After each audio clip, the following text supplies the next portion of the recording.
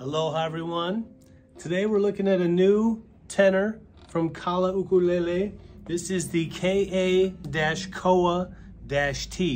which is a satin finish koa body.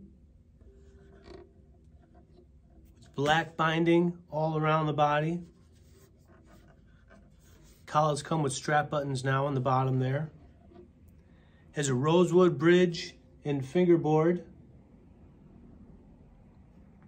Up to the collar headstock is these cool looking vintage style brass open geared tuners on there on the mahogany neck.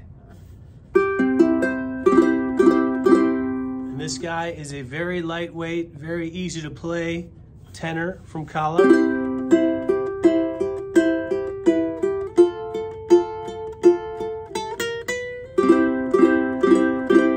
Nice tone to it, nice feel. All satin finish on the body and the neck. And there it is. You can find this guy at AlohaCityUkes.com or click the link in the description below.